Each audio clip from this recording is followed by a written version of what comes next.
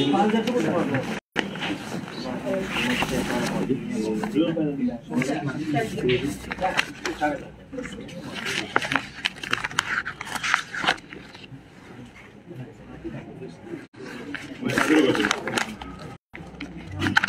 Action party को गठन को पश्चात पार्टी को फर्स्ट प्रेस कन्फरेन्स में प्रेस एंड मीडिया फ्रेटर्निटी का संपूर्ण मित्रहरूलाई पार्टी को तर्फबाट हार्दिक अभिवादन स्वागत जनाउन चाहन्छु। विशेष गरेर गत 13 जनवरी 2023 को दिन देश को सर्वोच्च न्यायालय highest court supreme court of India ले association of old settlers versus union of India को जुन एउटा 2013 को केसलाई लिएर उहाँहरूले एउटा देशको सर्वोच्च न्यायालयले आफ्नो भर्डिक्ट दिएको थियो र त्यो भर्डिक्टलाई लिएर सिक्किममा प्रसङ्गहरू आइरहेको छ, विवादहरू निक्लिरहेको छ र विशेष गरेर सिटिजन एक्सन पार्टीको तर्फबाट सिटिजन एक्सन पार्टीको स्पष्ट अडान यो मुद्दालाई लिएर पार्टीको अडान राख्नका निम्ति हामीसँग सिटिजन एक्सन पार्टीको चीफ कोअर्डिनेटरबाट जुन चाहिँ अहिले सिक्किममा जल्दो बल्दो मुद्दा चलिरहेको छ कि सुप्रिम कोर्टको जुन चाहिँ ओल्ड सेटलर्स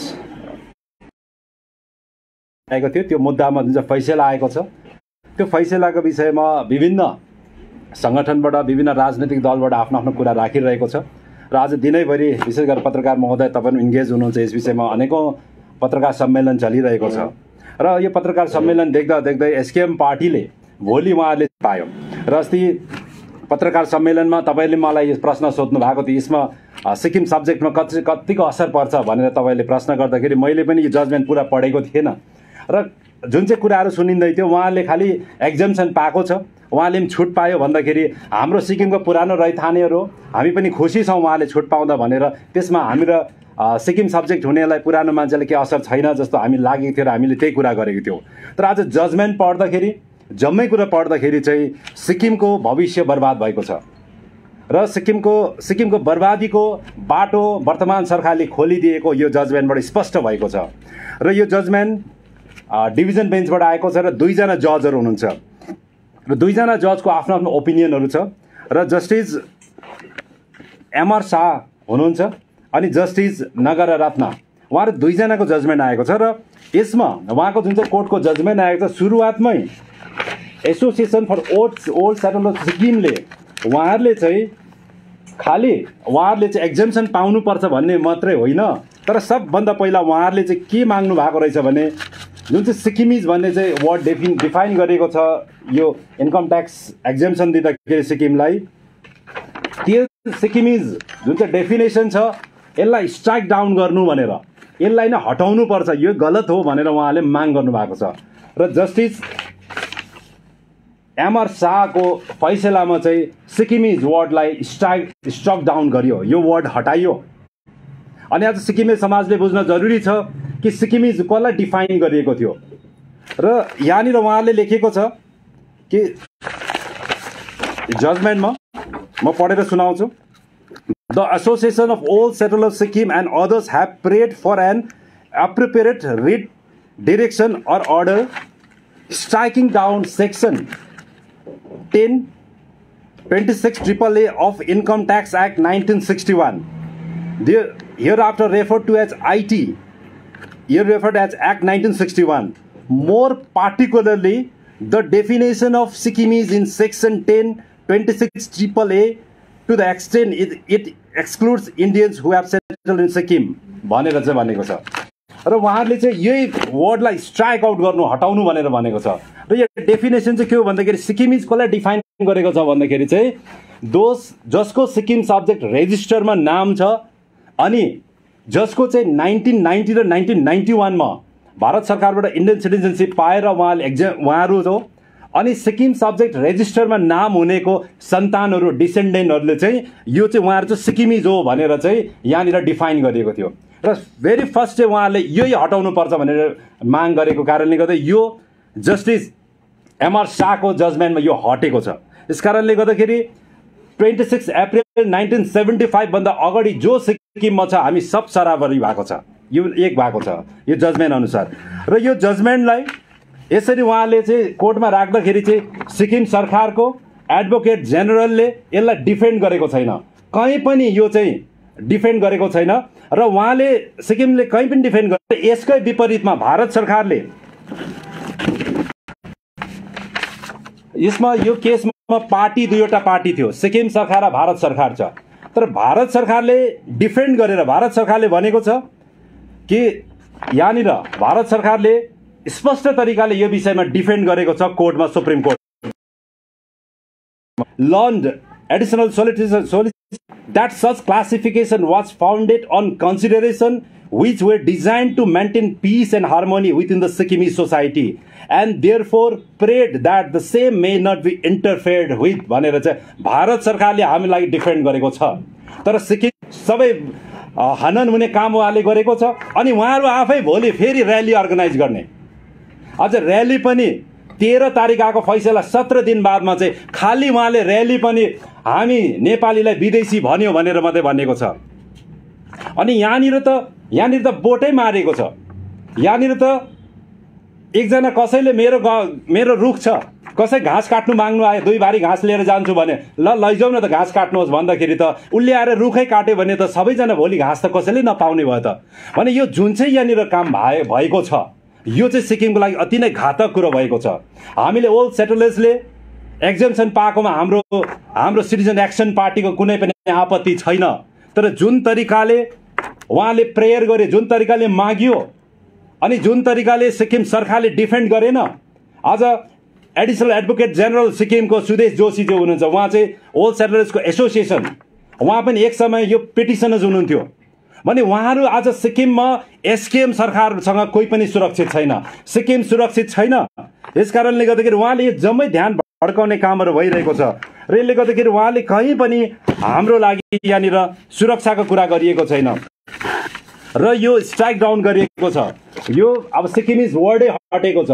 यसकारणले गर्दाखेरि अस्ति भरत बस्नेतज्यूहरूले अस्तिदेखि यो कुराहरू गर्नु हुँदैछ, तर यसमा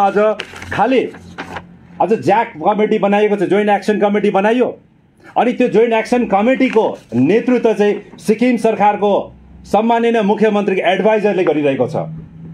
अनि हामी यो कुरो पोलिटिकलाइज गर्न चाहदैनौँ, राजनीतिकरण गर्न चाहदैनौँ, किन भन्दाखेरि सिक्किमको राजनीति भने खालि सत्ताको लागि राजनीति गरिन्छ, सिक्किमको हितको लागि अहिलेसम्म राजनीति गरिएको छैन। र हामीले यो मुद्दा चाहिँ कुनै पनि सिभिल सोसाइटीले उठाउँछ भने हाम्रो समर्थन छ, तर ज्याकको नेतृत्व टिएन ढकालज्यूले गर्नुहुँदैछ। उहाँ साँच्चै सिक्किमप्रतिको माया छ भने उहाँले तुरुन्तै सिक्किम सरकारको एडभाइजर पोस्ट अनि एसकेएम पार्टीको सदस्यताबाट रिजाइन गरेर उहाँले त्यहाँबाट आएर नेतृत्व गर्छ भने सिटिजन एक्सन पार्टीले उहाँलाई पुरा समर्थन गर्नेछ। तर उहाँ सरकारको मुखिया भएर आज जनतालाई ध्यान भड्काउनुको लागि चाहिँ हामी सरकार आफै बोक्सी आफै धामी हुने काम गरिरहेको छ। यसले गर्दाखेरि यो अति नै खतरनाक कुरो भएको छ र यो हामी सिक्किमे समाजलाई अवगत गराउन चाहन्छु। भोलिको र्याली एसकेएम पार्टीको यो नाटक सिवाय केही होइन र उहाँले आज 17 दिनसम्म चाहिँ रिभ्यू पिटिसन यसमा फाइल गर्ने के गर्यो? 17 दिनभित्रमा आज यस्तो सिक्किमलाई आपत्ति आइपर्दाखेरि आज उहाँले विधानसभाको स्पेसल सेसन बोलाउनु पर्ने आज बोलाएको छैन। अनि उहाँले तल रिभ्यू पिटिसन फाइल गर्दाखेरि हाम्रो हितमा गर्छ कि गर्दैन कसैलाई पनि थाहा छैन, किनभने जति पनि यो उहाँहरूको कोर्टमा केसहरू चल्यो एडभोकेट जेनरलले ल मिनिस्टरको आदेश मुताबिक एउटा पनि तल कुराहरू गरेको छैन। ल मिनिस्टर उहाँहरूकोसँग कोही पनि सिक्किम सुरक्षित छैन, सिक्किमको कानुनहरू कोही सुरक्षित छैन, सिक्किम कहीँ पनि सुरक्षित छैन जजमेन्टमा उहाँहरूले भनेको छ। अनि यहाँनिर पनि नेपालीहरू चाहिँ सिक्किमको नेपाली चाहिँ विदेशबाट आएर यहाँ सेटल गरेको भनेर भन्दा पनि एडभोकेट जेनरलले कहीँ पनि सिक्किमको एडभोकेट जेनरलले भनेको छ नेतामा विश्वास नगरौँ। अब नेताले तपाईँ हाम्रो भविष्य सुरक्षित गर्दैन। अब नागरिक आफै नै यहाँनिर सचेत भएर अगाडि आउनुपर्ने समय आइसकेको छ र नेपाली समुदाय मात्रै असुरक्षित होइन, नेपाली समुदायलाई इमिग्रेन्ट भन्यो भन्ने मात्रै होइन, तर यहाँनिर त 1975 भन्दा अगाडिको जुन चाहिँ स्पेसल प्रोभिजन छ, कानुन छ, जम्मै उडिसकेको छ।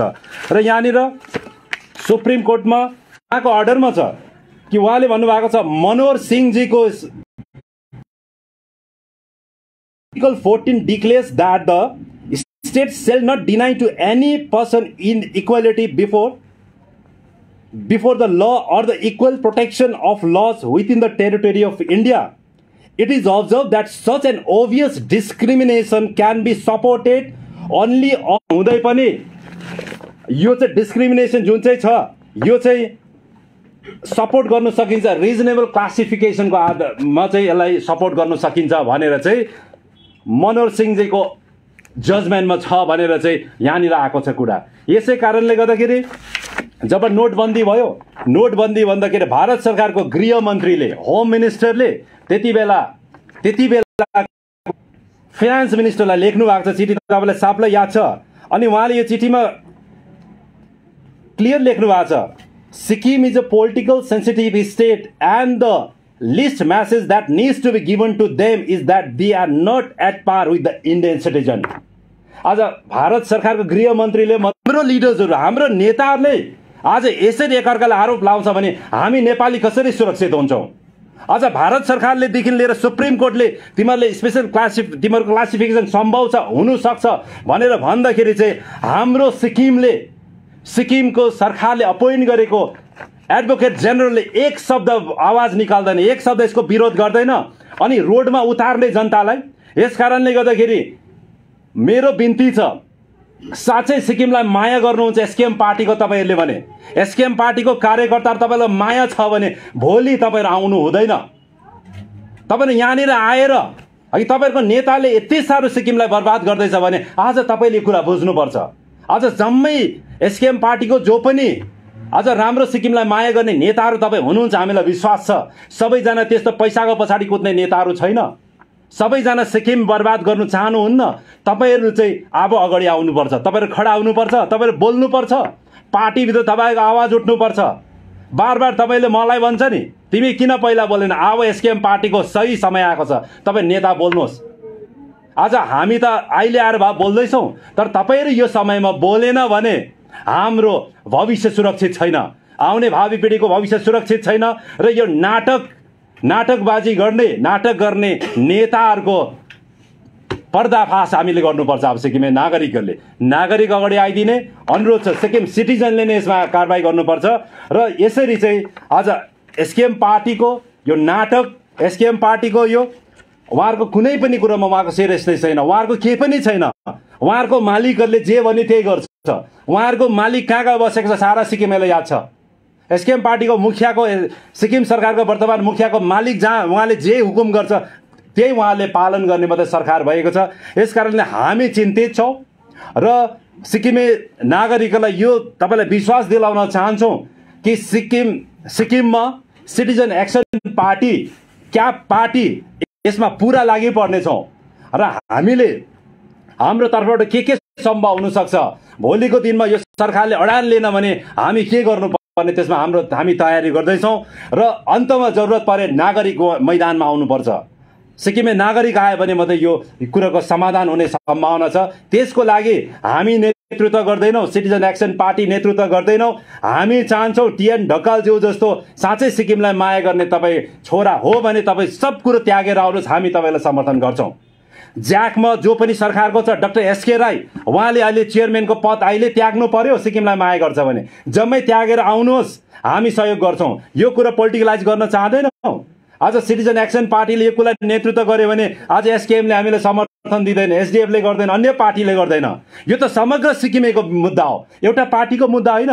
यस कारणले गर्दाखेरि जसले पनि नेतृत्व गर्छ सिक्किमको इम्पार्सियल तरिकाले हामी सबै साथ दिनुपर्छ, सबै पोलिटिकल पार्टीले साथ दिनुपर्छ। हामी यसमा सिटिजन एक्सन पार्टी कटिबद्ध छौँ। हामी खालि भोटको लागि राजनीति गर्दैनौँ र यसको लागि ज्याकको इमान्दारिता चाहियो, ज्याकको वफादारिता चाहियो, तर सरकारसँग मिलेर यहाँनिर एक्टिङ चाहिँ नहोस् भन्ने हामी चाहन्छौँ।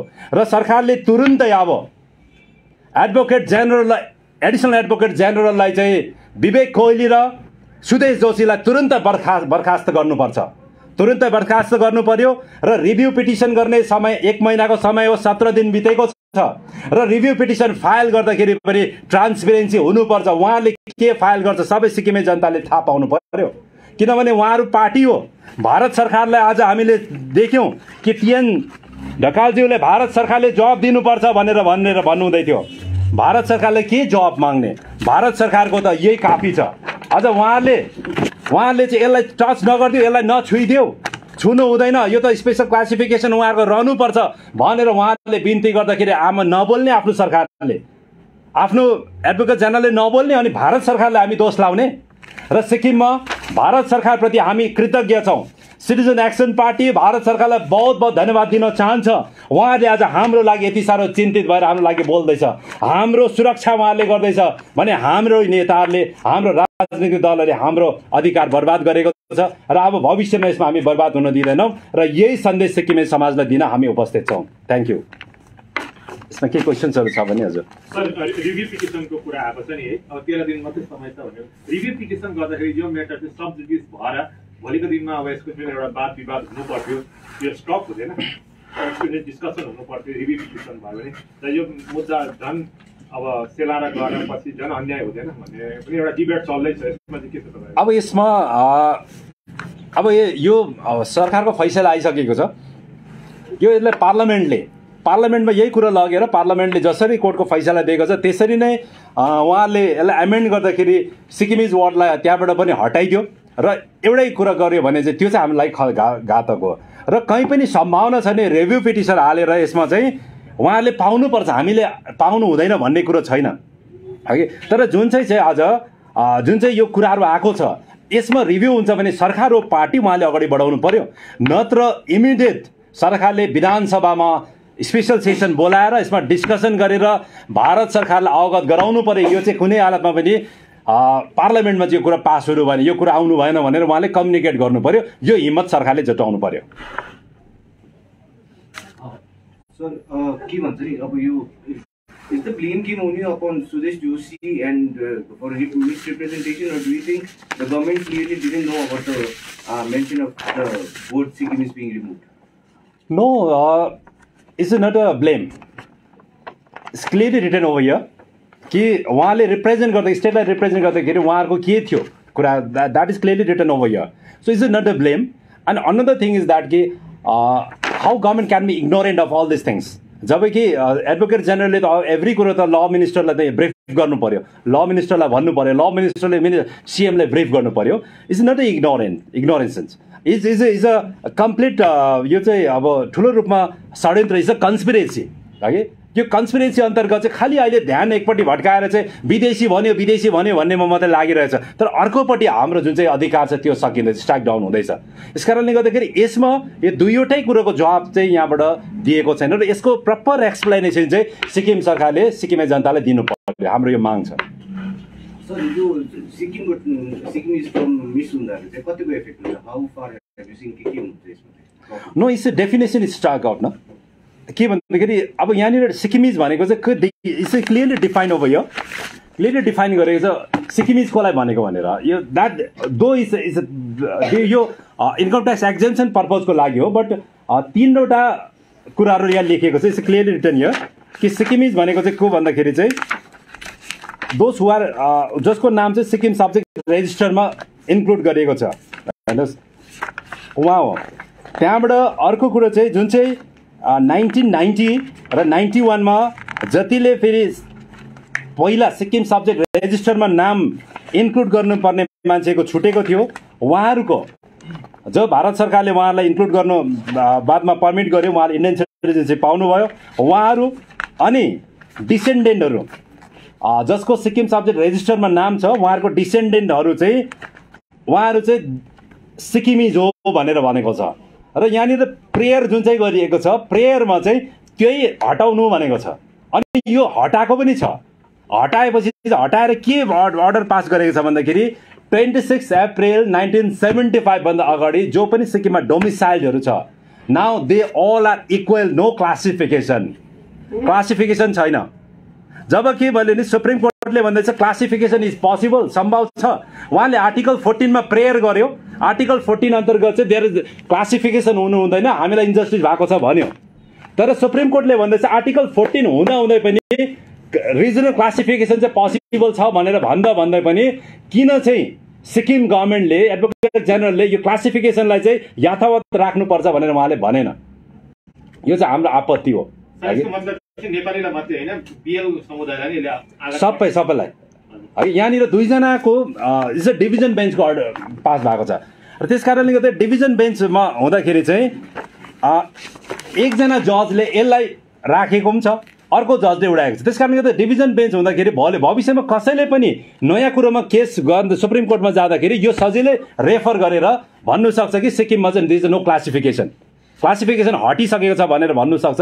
त्यस कारणले यो चाहिँ थ्रेड हो र यसमा चाहिँ अब अझै हामी चाहन्छौँ सिक्किमको लिगल पर्सनालिटिजहरू ओपिनियन्सहरू लिएर यसमा चर्चाहरू गर्नु पर्यो। र यहाँ त एउटा विषय मात्रै चर्चा हुँदैछ, जुन चाहिँ कुरो चाहिँ सिक्किमेलाई नागरिक हामीलाई चाहिँ विदेशी भन्यो भनेर भन्दैछ। यहाँ विदेशी त नागर रत्नको जजमेन्टमा मात्रै अलिकति छुएको छ र त्यो पनि डिफेन्ड भएको छैन भने यतापट्टि त एमआर शाहमा त टोटली यो हटाइएको छ नि त। र यसमा चर्चाहरू हुनुपर्छ र यसको चाहिँ प्रपर एसकेएम सरकारले यसको जवाब दिनुपर्छ, नत्र एसकेएम सरकार चाहिँ सिक्किमे जनताका लागि चाहिँ यो चाहिँ अति नै खतरनाक सरकार भएर भएको साबित चाहिँ भइसकेको छ। सर हिजोको प्रेस रिलिज जुन चाहिँ एसकेएमले जारी गरेको थियो त्यसमा एसकेएमको क्ल्यारिफिकेसन इज दैट द जजेस overlook the एमेन्डेड petition and give judgement based on the original petition भनेको छ नि। The fact that SKM is blaming the जजेस and not the petitioners for the remarks in petition no उहाँहरूले कहाँ के पढेर उहाँले यो कुरा भन्दैछ आई डोन्ट नो हगि। तर यहाँनिर छ, तपाईँहरू अब लानु सक्नुहुन्छ, हामी तपाईँहरूलाई यहाँनिर कतिवटा दिन्छौँ पनि हगि, तपाईँले हेर्नु सक्नुहुन्छ नि स्टार्ट कहाँनिर चाहिँ प्रब्लम छ, वेयर प्रब्लम लाइज हो। र प्रब्लम त इज अ सिरियस थ्रेट हो नि, इट्स अ सिरियस प्रब्लम हो नि त हगि। तर यसमा त उहाँहरूको सिरियसनेसै छैन, अहिले त्यो सिरियसनेस देखिरहेको छैनौँ। अझ सरकारको एडभाइजरी आउँदैछ हामी भारत सरकारले जवाब दिनुपर्छ, हामी नेपाली कसरी विदेशी भयो भन्छ। भारत सरकारले विदेशी भनेको हो, गभर्मेन्ट अफ इन्डियाले भनेको छ। यहाँनिर त सिक्किमबाट भनिएको छ, सिक्किममा बस्ने रैथानेले भनेको छ। अनि त्यसको डिफेन्ड चाहिँ हामी होइन पनि एक शब्द ननिस्किनु चाहिँ कसको गल्ती हो? आज दिल्लीले जवाब माग्नुपर्ने कि मिङतो ग्याङले जवाब माग्नुपर्ने हो? अब मिङतो ग्याङ चाहिँ चुप लागेर बस्ने, मिङतो ग्याङ ठिक छ भन्ने, अनि भारत सरकारले जवाब माग्ने, यो त मिलेन। त्यस कारणले गर्दाखेरि यो उहाँहरूको जम्मै गलत छ। त्यस कारण जम्मै पोलिटिकल पार्टी अगाडि आउँदैछ। अब उहाँले आफ्नो आफ्नो अडानहरू राख्छ, कुराहरू राख्छ, तर हाम्रो चाहिँ यो रुखै ढालिएको छ। रुख रह्यो भने भोलि सबैले त्यहाँबाट घाँस दाउरा गर्नु पाउँछ, सबै सिक्किमेले घाँस दाउरा गर्नु पाउँछ। तर रुखै काटियो, रुखै ढालियो भने सबैले दुःख पाउँछ। यो चाहिँ सबैले बुझ्नुपर्छ र यसमा हामी सिटिजन एक्सन पार्टी यसमा सचेत छौँ यो विषयमा। अघि जुन प्रश्न भयो भाइको त्यसलाई नै म कन्टिन्यू गर्न चाहन्छु। जुन प्रेस रिलिज आएको थियो अनि जुन एउटा एसकेएम पार्टीको उच्च स्तरीय बैठक बसेपछिको प्रेस रिलिज थियो, त्यसमा चाहिँ यही कुरोहरू गरिएको थियो कि जजेसले चाहिँ गल्तीवश यो कुरोहरूलाई मेन्सन गरेको भन्ने कुरो उहाँको छ। अनि उहाँले एउटा अलिक सरल तरिकाले उहाँले भन्नुभएको छ यसको चाहिँ एउटा प्रावधान छ है, कानुनमा यसको प्रावधान छ र त्यसलाई हामी पहल गर्नेछौँ र कानुन विशेषज्ञहरूको पनि हामी सहयोग लिनेछौँ भनेर उहाँले अलिकति सरल, यो मतलब खासै केही होइन भनेको टाइपको नै झन् त्यो त्यसमा कतिको तपाईँहरू म पढेर सुनाउँछु कि तपाईँहरू आफै यो कतिको गहन हो सरल हो कि होइन बुझ्न सक्नुहुन्छ कि। The एक्सक्लुसन of old Indian settlers, हेर्नुहोस् है यो जजमेन्टमा छ, एमआर शाहको जजमेन्ट छ। The exclusion of old Indian settlers who have permanently settled in Sikkim prior to merger of Sikkim with India on 26th April 1975 from the definition of Sikkimese in section 1026 AAA is hereby held to be ultra vires to Article 14 of the Constitution of India and hereby struck down. हेर्नुहोस् अघि यो सिक्किमिज जुन चाहिँ छ section 1026 AAA मा सिक्किमिजको जुन definition छ यो चाहिँ आर्टिकल 14 सँग चाहिँ कन्ट्राडिक्ट गर्छ। यस कारणले गर्दा यो struck down, here by struck down भनेको छ। हियर बाई स्ट्रक डाउन भनेको चाहिँ नल एन्ड भोइड भयो, त्यो चाहिँ त्यो कुरा। त्यस कारणले गर्दाखेरि यहाँ लेखेको छ and it is held that old Indian settlers who have permanently settled in Sikkim prior to the merger of Sikkim with India on 26 April 1975, irrespective of whether his or her name is recorded in the register maintained under the Sikkim Subject Regulation 1961, read with Sikkim Subject Rules 1961, or not, are entitled to exemption under the section 1026 AAA of Income Tax Act भनेको छ। यहाँनिर चाहिँ हेर्नुहोस् यो चाहिँ struck डाउनै भएको छ। त्यस कारणले गर्दाखेरि 26 अप्रिल 1975 भन्दा अगाडि जो बस्छ देयर इज नो क्लासिफिकेसन हो। उहाँले 500 फ्यामिली भन्दै थियो, कति फ्यामिली हो छ? 500 छ कि 10,000 छ कि 20,000 फ्यामिली छ, अल आर इन्टाइटल। हो कसलाई ओल्ड सेटलर्स भन्ने कसलाई नभन्ने nothing is there stock down भयो नि त अनि यो चाहिँ सिरियस छैन र यो मुद्दा सिरियस छैन र यो त सिरियस कुराहरू छ त्यस कारणले गर्दाखेरि यस त्यहाँनिर नेपालीलाई विदेशी भनिएको छ र यहाँनिर फेरि अर्को जजले भन्नुभएको छ कि यो हटाउँदाखेरि यो सिक्किममा ठुलो नोक्सान हुन्छ त्यस कारणले यसलाई राखिनुपर्छ भनेको छ जजले यो कारणले दुईजनाको जजको जुन चाहिँ छ र यसमा चाहिँ आज चाहिँ खालि यहाँनिर चर्चा चाहिँ के हुँदैछ भन्दाखेरि चाहिँ नगर रत्नको जजमेन्ट जस्टिस नगर रत्नको जजमेन्टमाथि मात्रै चर्चा हुँदैछ तर यहाँनिर एमआर शाहको जजमेन्टमाथि चर्चा भएको छैन एमआर शाहको जजमेन्टमाथि पनि चर्चाहरू हुनुपर्छ र यसको समाधान हुनुपर्छ र सिक्किम थ्रेडमा छ कन्टिन्युस थ्रेडमा छ र सिक्किमले छानेको सिक्किमले बनाएको नेतृत्वहरू आज सिक्किमप्रति वफादार छैन एकैजना विधायक बोलेको छैन एकैजनाको आवाज उठेको छैन अनि खालि भारत सरकारले आज चाहिँ यहाँनिर भन्ने